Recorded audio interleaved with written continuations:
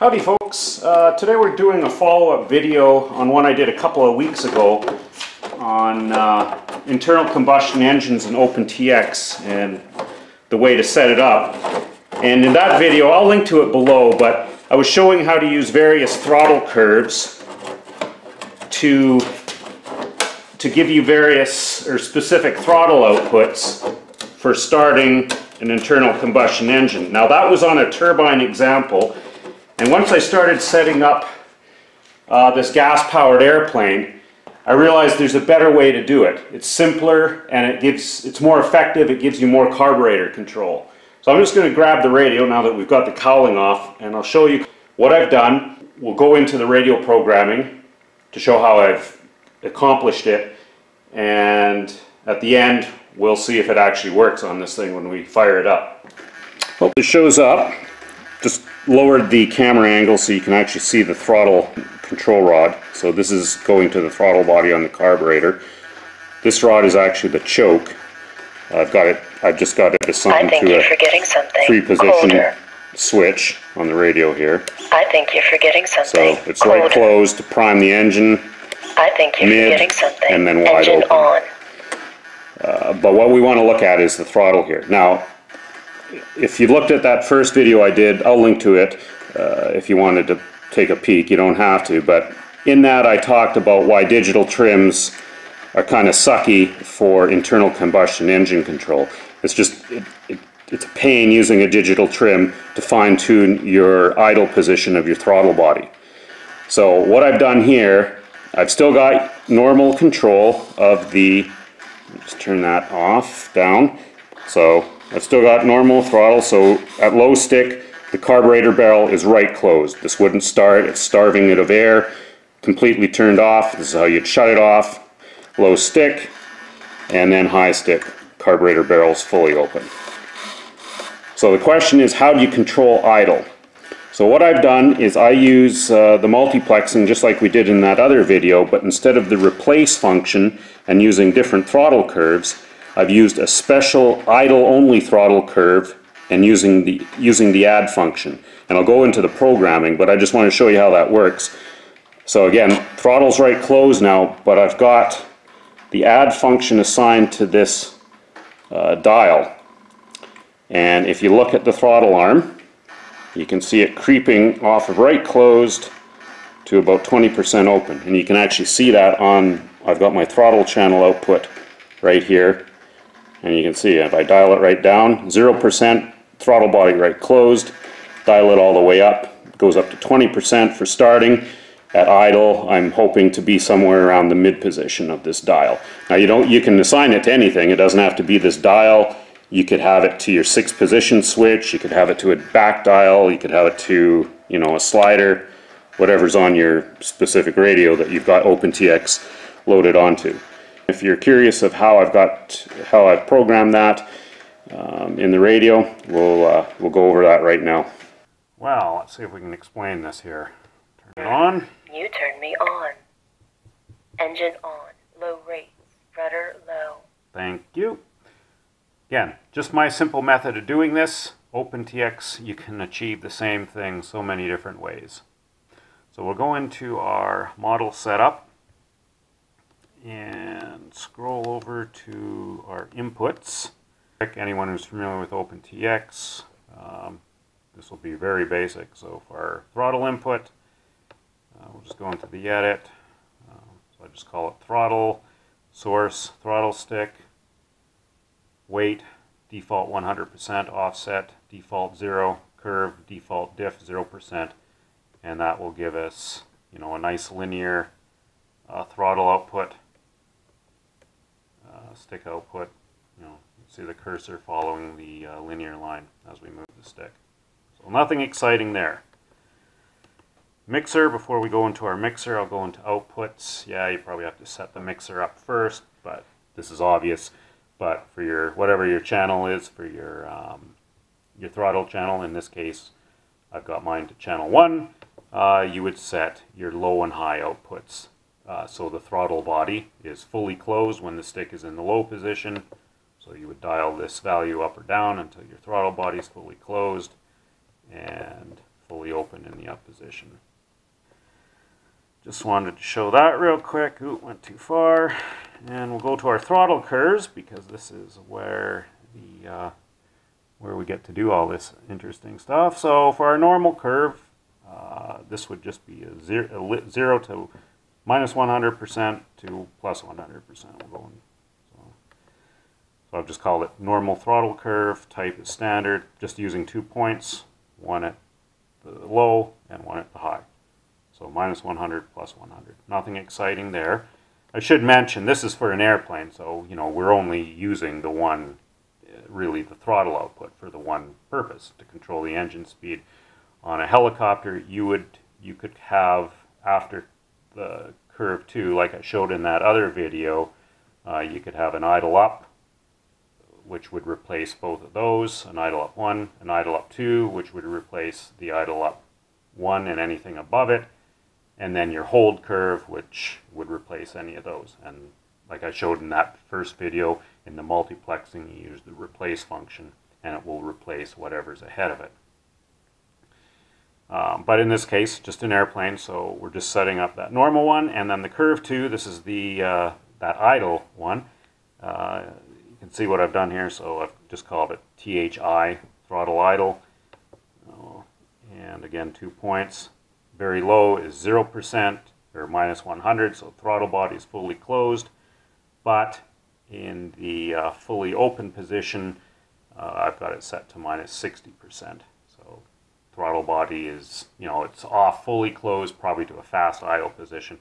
You'll have to experiment with that on your setup, but that's kind of where you want to see it. Maybe 20, at the 25% line would be about as high as you'd want to go. The throttle body 25%. That would give a pretty fast idle, but you know your engine and where it kind of idles, so set that accordingly. And now we'll go back into multiplexing. So for our mixer, for our channel 1, our first mix is very basic. This is our normal curve. Source is the throttle input, so our throttle stick. See the output here. If you remember, we had plus and minus 82% on our travel range.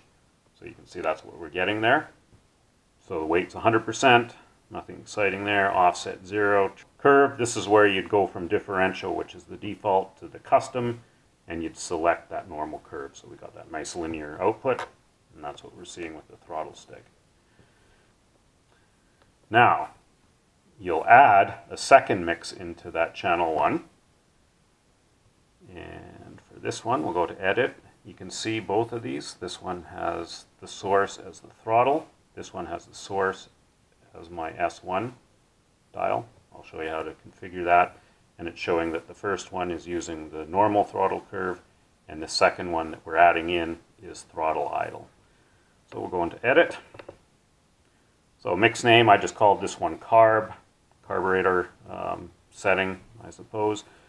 Now source, again, we've got it set to the S1 dial. Depending on your radio, though, this is the Horus, but whatever radio you're using with OpenTX, you can assign it to whatever slider you want. But this gives a really fine resolution using this dial.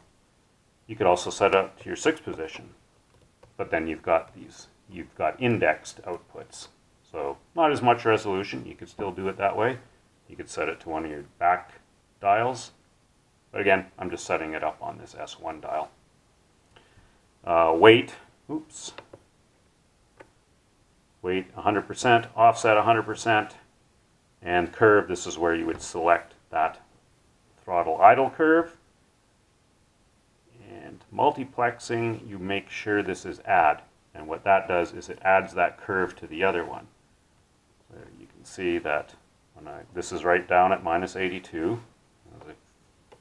at minus with the stick in full low, and it will go up to about minus 49 when this is dialed right up.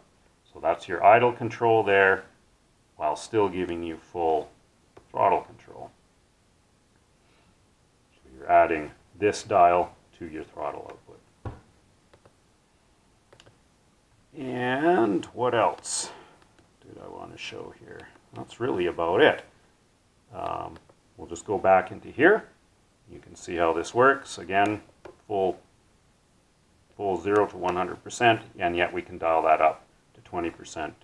Now, one thing I do want to show you here, though, is you'll notice with, say it's up there, that's a really fast idle, I assume, but if you got it set there when you move this up, because you're adding this output to the output already of the throttle channel, 10, you'll notice that before the stick is in the full position, it's already topped out at 100%, and you've lost, you know, this much resolution on your throttle stick at the top end.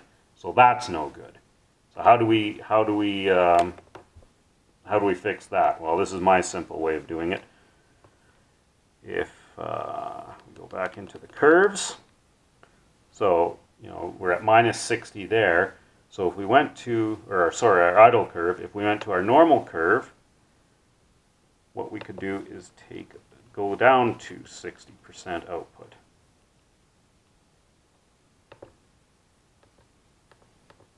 And we'll see now when we move this up,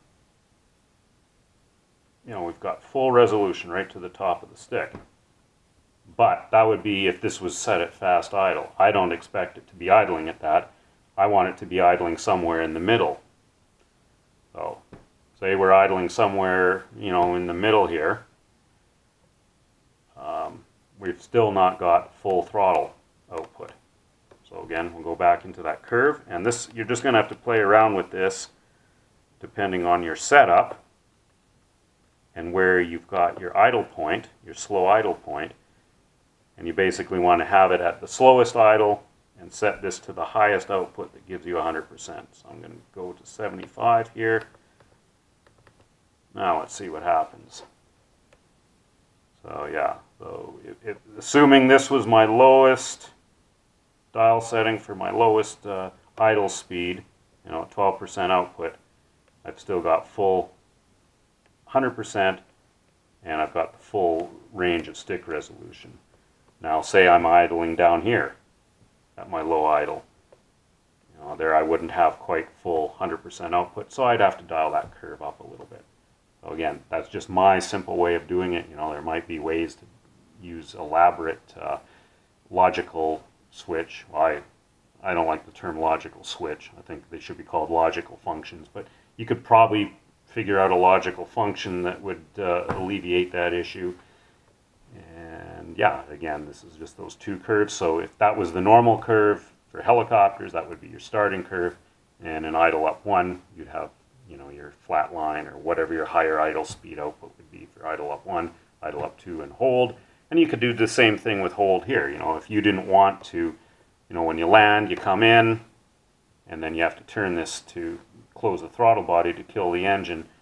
You know, you could assign a kill engine switch to a to your hold toggle, which would be assigned to a 0% throttle curve. You could have it replaced, so it would override everything else. Just make sure when you're flying you don't hit that, because that would kill the engine then. So now that I've hopefully explained that, not too boringly, I'll put the cowling back on the aircraft here. We'll fuel it up and see how this actually works, see where we're idling at. Time to see if we can get this rascal running. So it's got go-go juice in it. First thing I got to do is close the choke. We've got to prime the engine. So that will close the choke. I'm going to open the throttle right up. Dial this up. I've got my ignition switch off. I don't want the spark plug firing. Again, I'm just turning it over now to prime it. So hopefully it's primed now. Open the choke back up. Turn this to idle, throttle right down. So now the carburetor is just slightly open, 20% output. Ignition on.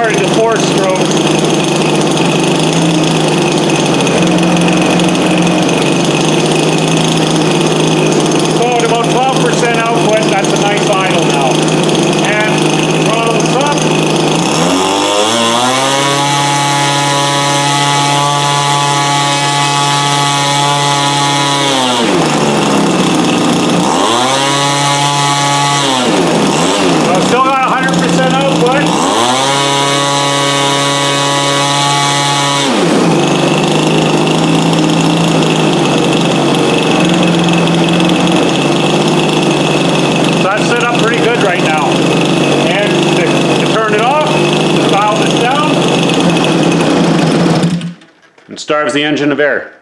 So that's my simple method of configuring internal combustion engine with using the multiplex and the add function to add a dial or a slider or whatever to control your throttle output for idle, your carburetor output at idle, while still maintaining full stick control. Hopefully, if you wanted to use that for yourself or internal combustion engine, whether it's gas or nitro, the same method would apply. Cheers, folks.